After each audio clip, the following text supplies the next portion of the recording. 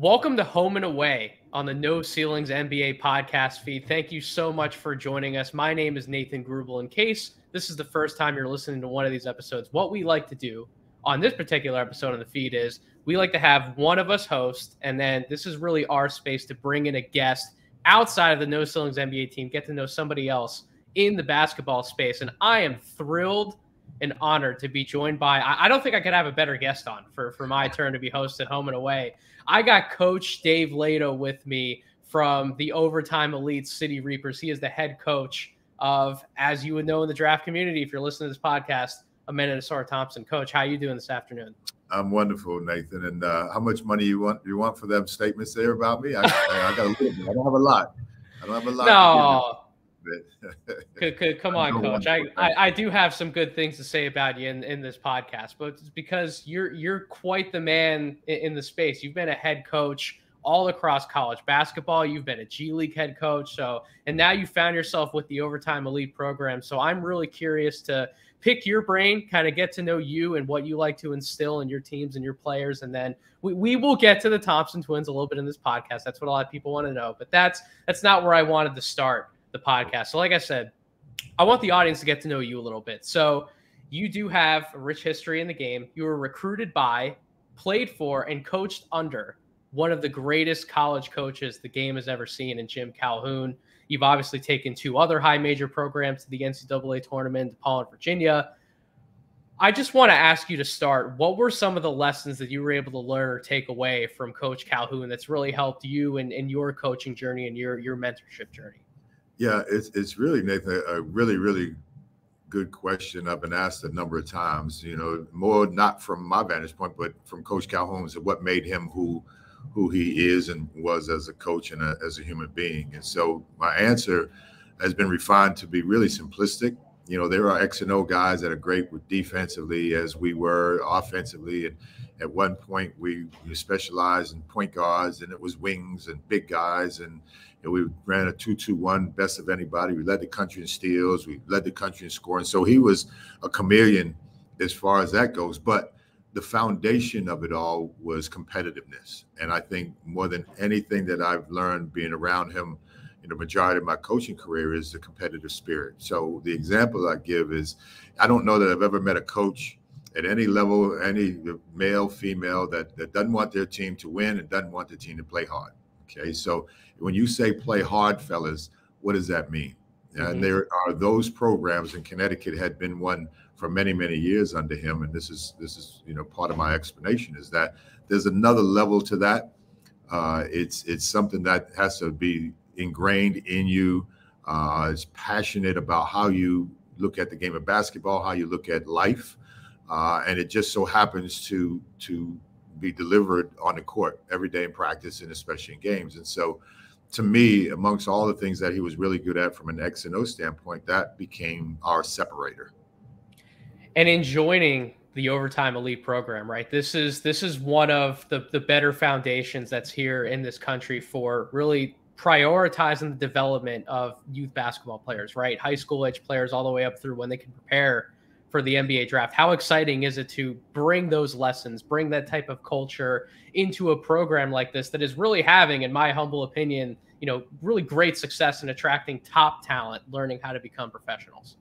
Yeah, it's a really unique idea that has been, underway for a little over a year and a half. And I think as it's been rolled out to the basketball community and those who are interested, at first it was a strange concept because nothing in this country has ever been done before. And people like to travel down a certain path and not, deviate from that path at all. So there was some apprehension initially, but once they understood the dynamics, and especially those who have come here and seen it for themselves out of their own eyes, they're like, now I know exactly what you're talking about. So it's the highest level in a lot of things that we do. Skill development, primarily of getting these guys better. We have, some of the best skill development coaches and coaches that you can bring into one building every day.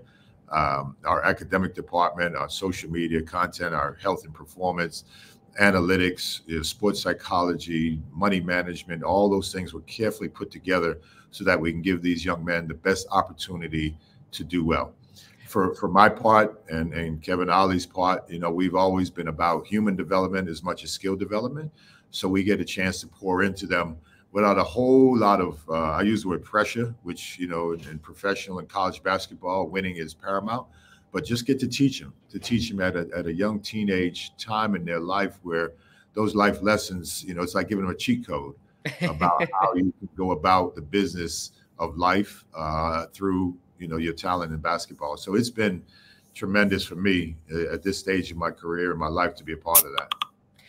You are a podcast and interview professional, because that was, Coach, that was one of the best segues you could have given into my next question, which I wanted to ask you about not just the basketball and the skill development. We'll talk about what you want to instill on the court in a second, but I did want to bring it to, you've been a coach, obviously involved with basketball development, but really the development with young men, right? And really bringing them along in life. And you just talked about some of those lessons that you want to instill in players while you're coaching them. So what are some of those things that you really want to instill in players as you're coaching them now, and really make sure that when they leave this Overtime Elite program, they've taken away what as far as being young men? Right. So there are two significant parts to that. One is the athletic part. So these guys come here, we have 31 of them. They're all the best of the best from wherever region or part of the world they come from. And so getting them used to not being the best of the best, does something to their psyche. They can lose confidence, they can get upset.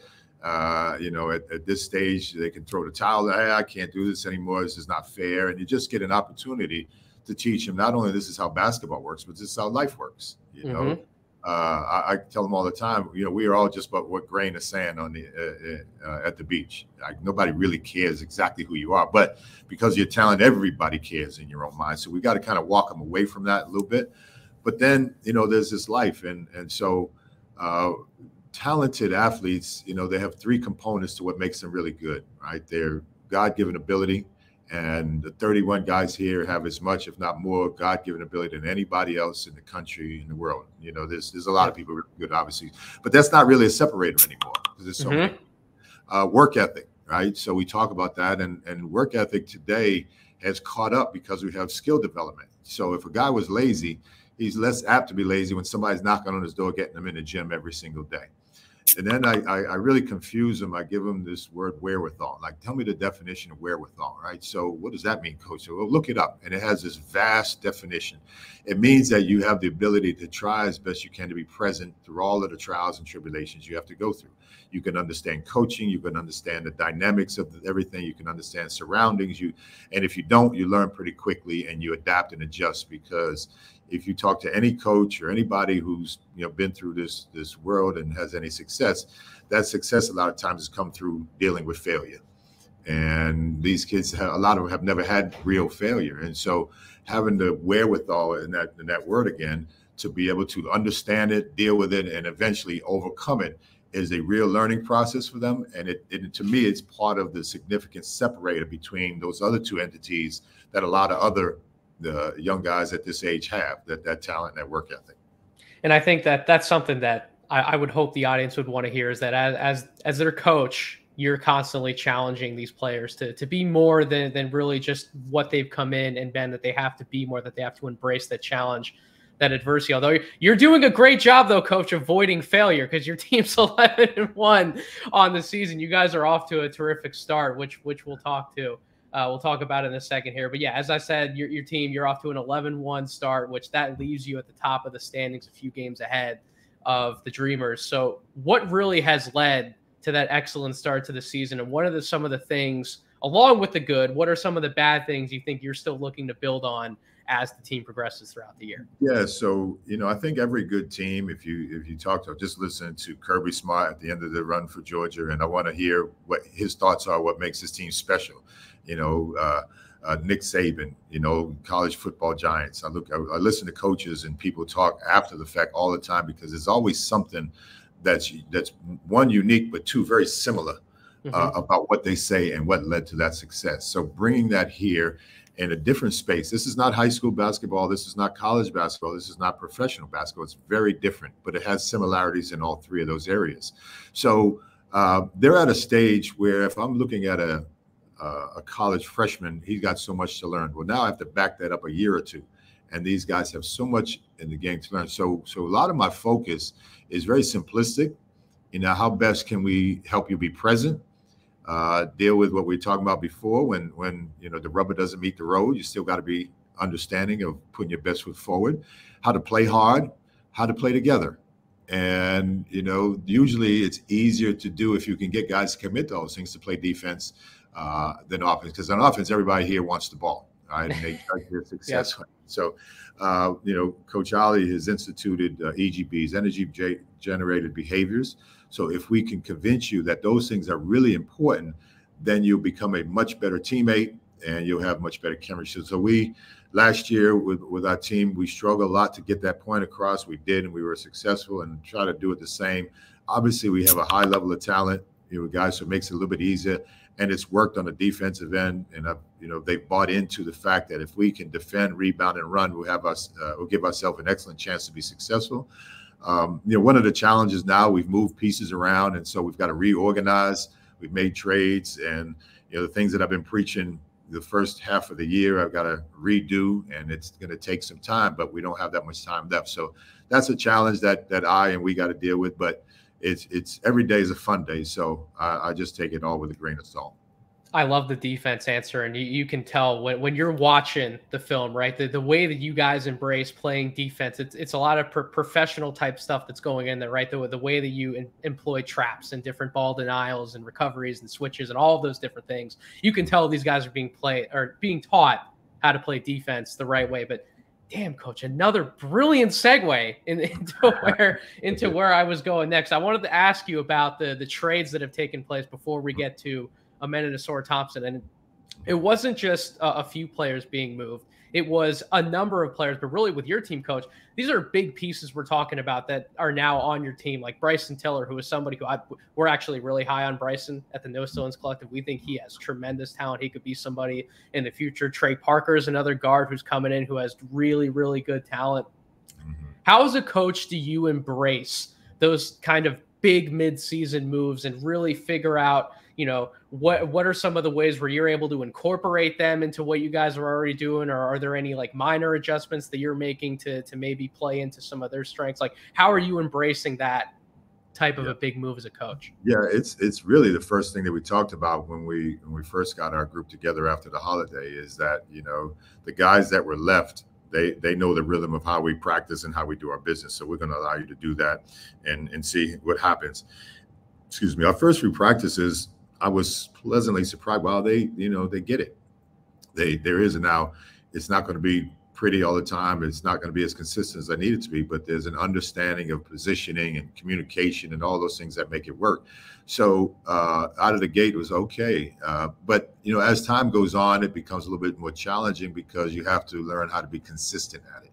Yep. And consistency is the key to anything that you do. And so we've kind of hit a speed bump or two at times on our approach to how we have to look at every single day and every single game. And so I know that you can't, we've got a lot of young guys. We've got 7 new people to the program. So they're just figuring it out. And I go back to some of the guys that we had last year that are in really good places this year because of the experience that they've been able to gain. And 7 of our guys, it doesn't matter how talented they are going through that challenge. So it keeps me on my toes. I've got to be really understanding and patient and caring about where they're at. I don't think anybody does it purposely. Usually you don't do things because you just don't know and you haven't gotten comfortable of repetition. And so we talk about it, we preach it. The other day we played on a back-to-back on Tuesday, and we had, I believe, 22 steals. So that's an unheard of number, but it talked to our aggression. And, those turnovers by the other team lead to touchdowns on our end. And so we were successful in that way. So there's something there that we can build on, but there's also a lot of room for growth. And we just got to remain present in what we do and understanding of how we need to go about our business. How fun is it being able to incorporate a player like Bryson into what you guys are doing, right? Because like when you talk about a men and a Soares development, which we obviously will, but you really want to develop them in the half court as like pick and roll type ball handlers, and you bring in a big like Bryson, he can pick and roll, he can pick and pop, he can be involved in the DHOs. Like, how exciting is that for you as a coach to be able to incorporate all these different things with those two guys? Yeah, it's really exciting, and not the least of which is he's a tremendous human being. Just he's one of the, by virtue of maturity, he's one of the older guys in the building, but he just turned 17. You know, his body is, he's got 6'9", he's got wide shoulders, long arms, huge hands, but he's thirsty. He's thirsty as an athlete. He's in the gym all the time. He's thirsty when you talk to him. He's giving you eye contact. He wants to be better. And, you know, that becomes a separator. We talked about there, you know, he has this thing, whether he understands it or not, the ability to deal with wherewithal and have it work for him. So it's really a joy to be around him, and allows me to pour into him every day. He's got a tremendous family who gets it. You know, they're about the long haul. They're not looking for immediate success. It's about teaching him the right things on court and the value systems he'll need to get through this process. So, you know, I've been blessed to have him. He's young, so he makes a ton of correctable mistakes on the court. But I don't look at it as a negative, because, again, I think a year from now, it's almost like watching your hair grow. You'll see his game grow, you know, just like somebody who hadn't cut their hair in a year. And so it's just a pleasure to be around him every day. And I think for a lot of the guys here, that's the case where, you know, the blessing is mine that I get to be around some of these young guys at this stage of their life and pour into them.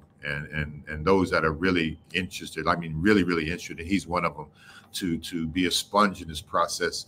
It becomes one of the joys that I've ever had, and you know, the many years that I've been in this business. I can speak to that with Bryson. I was down at the Overtime Elite facilities for some of the preseason action, and Bryson was one of the guys who I got to meet walking around. He was very respectful, very honorable, very mature for his age. And I know I'm in a media space and we're doing a podcast right now, Coach, but in No Ceilings, we like to be known as scouts first. And that's something that a scout remembers. When you meet somebody for the first time, how they are, your first impression of them, that's something I'm going to take away with me, and I'm going to remember that. So that was definitely great to see on his end. But really, that's what I've noticed about a lot of these players. And obviously, the Thompson twins in particular, when I got to meet him personally, he was also very respectful, very humble. But he's one of these guys, you know, he has that dog in him. You know, he wants to work. You know, he wants to be the best. And I do want to talk about him in detail, because he's kind of been the quote-unquote mock draft darling, if we want to glamour it up in the media space. But I've actually been really impressed with what I've seen from Asor.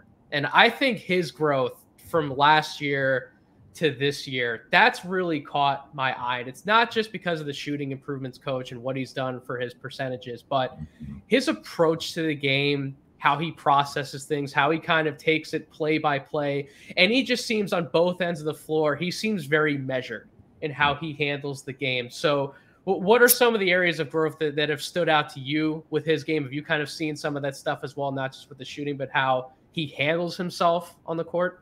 Yeah, so that's a really good question and segue into him, and that, you know, mainly because I had him last year and I see every day. And for me, you know, he was more, he would allow a man to take the forefront in terms of, you know, communication and, you know, stepping up. Even when something was going wrong, if somebody was picking on those guys, that men would kind of be the guy that would handle it.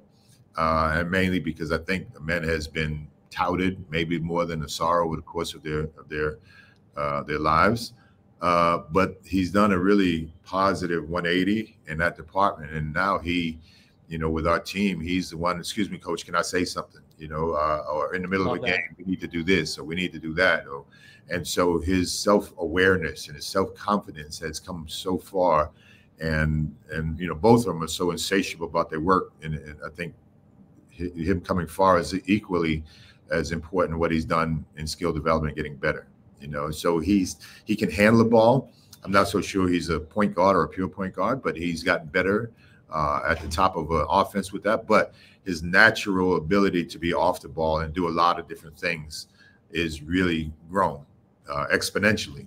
And so in the half court, excuse me, in the full court, you know, it's generational. As I tell people, they do things, and he does things that in 40 years I've been in gyms, high level players that I've never seen. That's like 2 or 3 times a week. But his approach to his work, his approach to the game, his approach to practice has really come a long way. And I think, what the NBA needs more of is character guys who will do things every day the right way, especially when they get boatloads of money and all the things that come with the process. I'm pretty sure that he'll handle it properly as an individual off the court, but I think that's been one of his major advances, is that he's really developed emotionally and mentally, and diving into not just being a student in the game, but being a leader in the game. No, I agree with everything that you said. I've been pleasantly surprised with what he's brought to the table, because I know you're a coach and you're not necessarily worried about all the big boards and mock drafts and all that stuff that I have to be worried about. But when you look at some of these things, you see a Soar like 4, 5, 6, 7, however many spots behind a man on some of these boards. And I look and I'm asking myself the question, based on what I've seen in his growth this year, are these people who are making these rankings watching the games this year? That may sound pretty bold of me to say something like that, but I'm serious, because what Asor's, in my opinion, has done with his game, the way that he's been shooting the ball, his defensive activity has come up. That's shown by the numbers. He's finishing much better overall from the floor. His passing, can you talk about Asor's passing ability really quick? Because I know I'm going to hit on that with a man, but I think Asor has as much passing ability and vision as a man with some of the passes he's able to make in the half court and in transition. Yeah. And so again, when we first got together, there's a natural, and I don't understand it. No, and I'm not 17 years old. So as a teammate, you really wouldn't understand it. The dynamics of being identical twins, right? Essentially, they're the same person. They have different names, but they're the same person. So on the court, instinctually, they would give the ball to each other. Well, a lot of times the 3 other guys are like, hey, what about me? What about me? And they don't understand that, I'm just giving the ball to myself or my most comfortable and trusted confidant. So we talked about it. Guys were getting upset with them and all that kind of thing. They defended themselves. So we sat down with all of them, and I sat down with Asar and a man, but it was Asar, again, because he's the one that speaks up more. He's like, Coach, we watch film. We watched film together. We watched it with you. We watched it by ourselves. And you're exactly right. And I guarantee you it will get better. I guarantee you it change. And lo and behold, in 2 weeks, he made a significant change in sharing the basketball. Because I think, there are certain things about these guys' games that get overlooked because of the generational athletic ability. Yep. And passing, as you mentioned, is one of them for both of them, but especially Asar, because he's gotten so much better at it. And especially because he hadn't had the ball in his hands as much as his brother.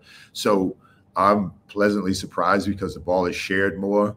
And now when we play, defenses are adherent to that. They still want to take away their strengths, but they're very willing to distribute the ball when they have to and when they need to. When you're a frontline player, you got to decide, when to get 30 and when to take care of your teammates. And it's a growth process, because that's not how they grew up in the game. Yep. But they've made tremendous strides, particularly, as you mentioned, Asar has made really good strides in that area of sharing and caring with the basketball in his hands. And then you mentioned how you've seen Asar really grow in his self-confidence and really grow into what he can be on the court. That is not a problem with the men. We can see that on the tape. I can see it up close and personal. He is aggressive. He wants it on the defensive end. He is a nasty point of attack defender. He gets up in somebody's grill and he wants to take that ball away. That's who he is. But on the offensive end, sure, he can attack the basket. He wants to get out in transition. He wants to score at the rim. But his passing approach and his approach to making plays for others, I mean, you turn on the film, and I can actually call out one pass I saw in person in one of the preseason games where he did like a 360 spin, and he flung like a pocket pass perfectly to the big man underneath the basket. There are just some highlights that he can do, Coach, that you don't see that from guys his size and with his athletic ability. What has it been like to coach somebody who can make plays like him? How has that opened things up for your offense? Yeah. So what you're talking about is just God-given ability, right? Yep. So to have that kind of quick vision with quick twitch reactions to stuff. It's the highest level of athleticism. It's not because they jump high over the rim. It's operating in a tight space, a crossover between a leg dribble, getting by their guy in a fraction of a second, and then having the vision to see that pass there, and then to make it on time and on target. Those things to me are not. There's not very many people that can do that. There's very few actually, and I've said to people, if they, the Achilles for men and the SAR both is, hey, can they make the three? Can they make three? And they've got exponentially better from last year to this year. But if they could, then 12 All-Star appearances and Hall of, I'm singing praises because it's true. Yep. And their shot will come. So with the men, that ability at the front of our attack offensive, particularly in the whole court when we're in transition, is really, really unique. He can make a pass on the right wing that nobody sees to all the way opposite end of the court in the left-hand corner, like it was, a day at the beach. And it was like, there's not many guys that can do that at any level. And there's quite obviously growth, because I think in the game of basketball, and I think to his advantage, that true quarterback is not that, he's been really good in so many areas. Being a natural quarterback, not of the Paul type, that's not his game. But in today's NBA, it's less about Chris Paul and more about Damian Lillard, your ability to score and assist. And I wanted to ask you that. Do you think that a man can be a primary ball handler in the NBA? Because when you look at like the teams near the top of the draft, like there are some teams that are going to be in position where they kind of have established guys who can handle the ball, and they're sort of the quote unquote primaries for their teams. But I think for a man to really reach his ceiling, that's the type of player that scouts would expect him to be. Do you see that in his near NBA future? No, I look at it a little bit differently in that the NBA, how many pure, if we're talking about pure quarterbacks, pure point guards are there on each and every team. There are guys that lead the way. Jalen Brunson is a pure quarterback, right? But who can really score. We talked about with Chris Paul, who's getting a little older. But the game, like I watched Miami Heat a lot for obvious reasons. I got one of my guys that play there, and there's 3, 4, 5 guys that bring it up start the offense, which is Bam Adebayo. So one, I think part of it is saying it's time on the shot clock, and that guard who would have to initiate the offense and then get it back to make a play, pick and roll. Otherwise, you saved yourself a half a dozen seconds out of the 24 to get into your offense and get what you want. So I think there's a lot of that going on. Where that guy who can handle it, he's allowed to handle it, but then there are times he doesn't have to do that. And if he could just be available all the time to operate in space and make quality decisions wherever he catches the ball, that becomes maybe as important, if not more important, than this traditional point guard that's got to have 4 guys, in front of him and make them all better. There's a leadership part to that that's undeniable, but the actual basketball structure of it, I think, is, again, I'm not an expert in the NBA, but I think it's a little bit more, it's a little bit different, put it that way, than it used to be in having that quarterback. It is. There's a lot more, secondary actions, second side actions to bring somebody around to get the ball in their hands and then have them make a play while they're on the move. And a men can certainly do that. You touched on the jump shooting. You obviously want to see improvements, but the last question I'll ask before I ask a more generalized, broad question about them to really close out the show is, with the men and his playmaking ability, no, the threat of the jump shot might not always be there, but his first step, I mean, we're talking about elite of the elite, right? Yeah. The threat of that first step, is that as dangerous or possibly even more dangerous than just the threat of being able to pull up and hit a jump shot in his case? I believe so. I really do. It's, again, I say it half jokingly, but it's true, and that those kind of things happen 2 to 3, 4 times a week, and some of those things for their size, I haven't seen. There's guys at 5'8", 5'9", 5'10" that maybe not as quick with that first step and that ability to go left to right or right to left. So as I sag off of you, daring you to shoot, if I come at you full speed and that first step, and then I change directions, I should be able to hopefully get where I want. Now, some of the challenges will come when they don't have the ball in their hands and their man is in really, really good help position. And that guy has to trust that if I swing it to them and that guy's got to close out, that they can do those same kinds of things. But I think, the basketball is about expertise, and they're great at taking away weaknesses of players. And so that's something that over time, that's why you're going there, is to be a student of the game and learn and grow. And I think, whatever is needed, they'll try more than anybody ever met to do. And so men will use that first step to his advantage, particularly in transition offense. In the half court, it'll start out to be a little bit of a challenge, but I think he'll adjust, quite comfortably. I think having him involved in some backdoor type actions, like the way we've seen Jalen Green with the Houston Rockets, right? His ability to just cut beeline along that baseline. He just gets that easy slam. We've seen that from Shane Sharp. I think that's one of the easy ways to get them involved in the half court. But the last broad question I'll ask, and I'm sure you've already said some of it a little bit. I'm sure I can guess the answer to your question, but just how high are the upsides of both the Thompson twins? Because there's Victor Wembanyama and Scoot Henderson near the top of the draft, and then you have all the guys who are playing at college and are on national TV, and everybody wants to move those guys up the boards because they're seeing them more frequently. But to make sure that we don't forget about how special these guys can be, because I'd probably be in agreement with what you're about to say, just how high are the upsides of these two guys? Yeah. So, again, I think the NBA craves shooting, and that's the one thing that you can target, is something that they don't do as well. I would challenge anybody, shooting notwithstanding, to target something that they wouldn't be really good at. And I'm talking everything. They are the highest level people that you could be around. They have the highest level of humility. They don't even have their licenses yet. They walk around. They get paid a lot of money. You would never know it. They wear sweats that are 5 years old. They wear old T-shirts. They don't have jewelry. They're not consumed by what youth today is consumed with. They are insatiable learners. They work out here 4 times a day. They're insatiable about their work and very meticulous.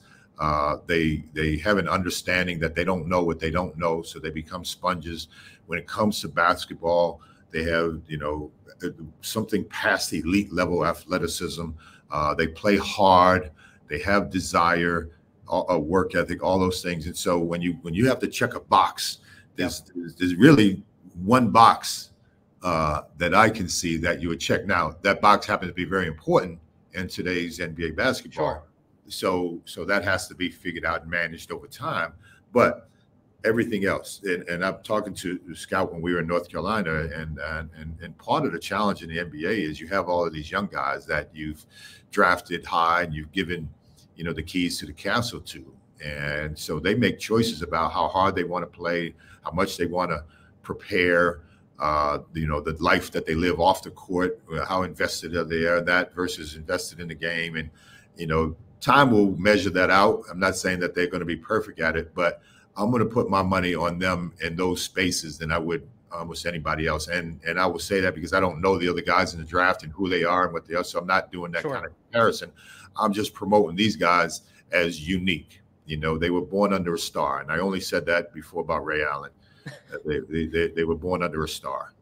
That's high praise, because Ray Allen was one hell of a player in his own right? So that's incredibly high praise from Coach Leitao. Before we close out, anything else that you'd want to say about the Overtime Elite program, about any of the guys you're coaching, the lessons, anything else you want to get off your chest?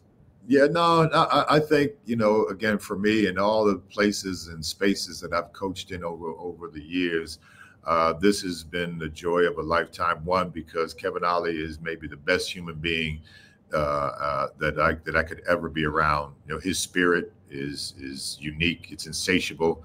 The culture that's been created here by him is the way you want to be able to teach and have young people live their lives. And he's a prime example of that. He's been to the top of the mountain.